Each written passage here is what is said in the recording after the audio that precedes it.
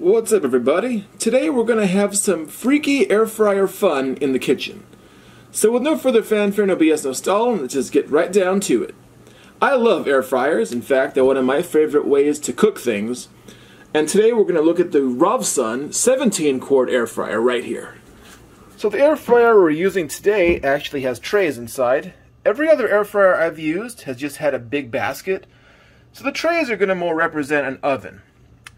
And it's got a lot of presets up top, so you don't have to fudge around with times and temperatures. Now, air fryers cook using air. There's actually a heating element way up top, right there, and a fan that'll force the heat down. So things in the top racks actually will get crispier, they'll get hotter faster, and things in the bottom take a little longer to cook. Air fryers cook more similarly to regular ovens or microwaves. I don't know why the word fryer got stuck in the name. I guess it's good for marketing. So let's actually see what we're going to be cooking today. So I took a gander in my freezer and I noticed I had quite a few things that should do pretty well in an air fryer. I did one video with an air fryer before in which I cooked up a bunch of chicken nuggets. Got some pizza rolls, got some tater tots, some taquitos, garlic knots. All good stuff and all things that should do fairly well in an air fryer, so we'll be able to give this thing a good test.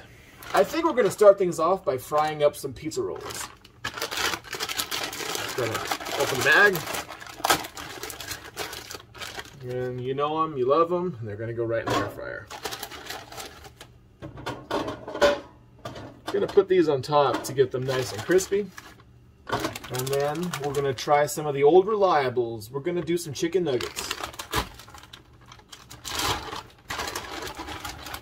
If you've ever done chicken nuggets in a microwave, they kind of end up either being soggy or really dry and kind of burned. But when they come out right from an air fryer, they actually have a really good texture. It's so weird because you would swear they were actually fried, but they actually came out of an air fryer. We're going to have some fun. Going to do some tater tots because I guess nothing goes with pizza rolls and chicken quite like potato. So gonna do a couple handfuls of tater tots. Some good classic American junk food. All the carbs a growing boy needs. Can't decide, but I think I'm actually gonna toss in some White Castle sliders. It's kind of funny, here in Victorville, I'm only about 2 hours away from the nearest White Castle. It's actually in Jean, Nevada.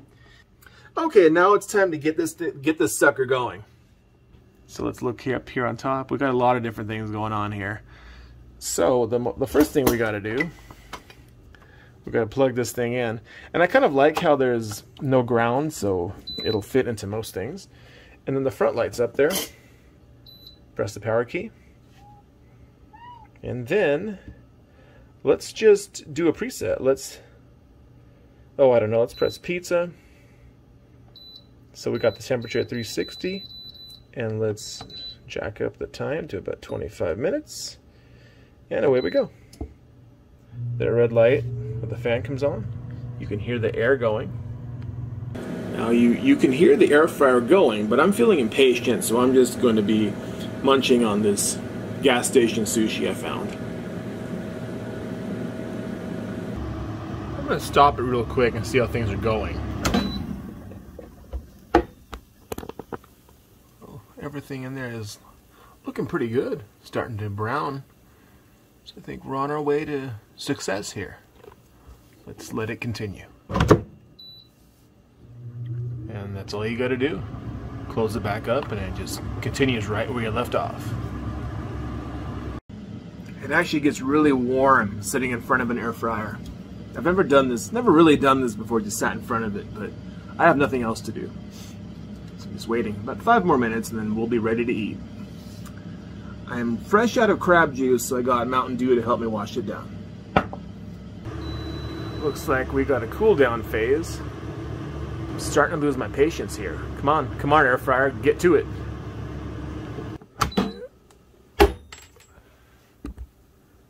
Well, let's pull that out. Oh. They look very much golden brown, and they're stuck. Gonna have to get those off. The pizza rolls are nice and crispy.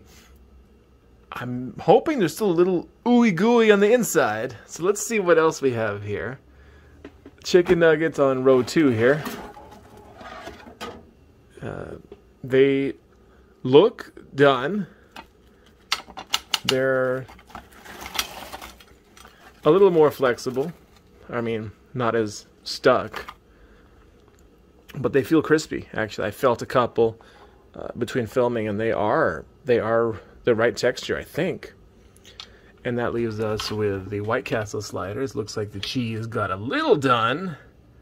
And the tater tots are nice golden brown. So let's go ahead and transfer that over to the plate. And here is the air fryer goodness. So let's see what those tater tots are all about. It's just about as good of a tater tot as you can hope for.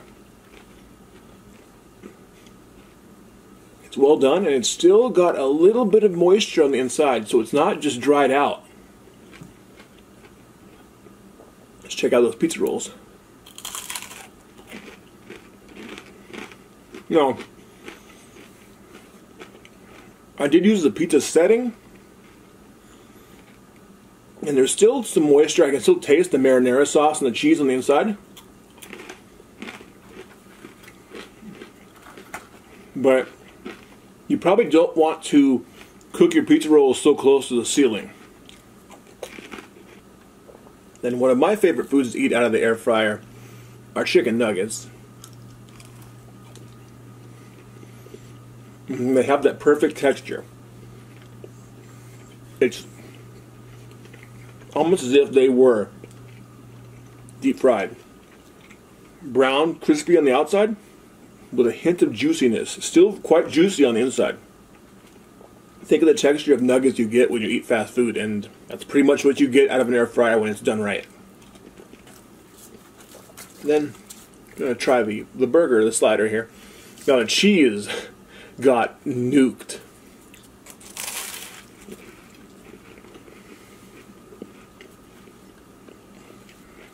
The bun got nicely toasted. So the cheese on the inside of the burger is still okay. It's still, you can still taste it. You can still feel it. But the part on the outside is the one that just got totally dried out. That toast texture on the White Castle buns is not something you typically experience. So as far as I'm concerned, this air fryer gets it done. And some of the nuggets got more brown than others. This is actually a really good one. Got a solid crunch.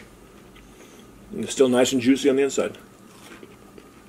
Fortunately, those pizza rolls flew a little too close to the sun. They probably got more crunch than most people would want. But that's my mistake. So if you've never used an air fryer and you've always thought about, hey, maybe I want to try one, I mean, there's really nothing to be worried about. They're as straightforward as any kitchen appliance nowadays. Air fryers have existed for years. So thank you for joining me while we checked out this new air fryer. If you're curious about it, I have it on the link down in the description section below. So I'll see you all, in the next video. Till we do it again. Stay in school, don't do drugs, and eat like a freak.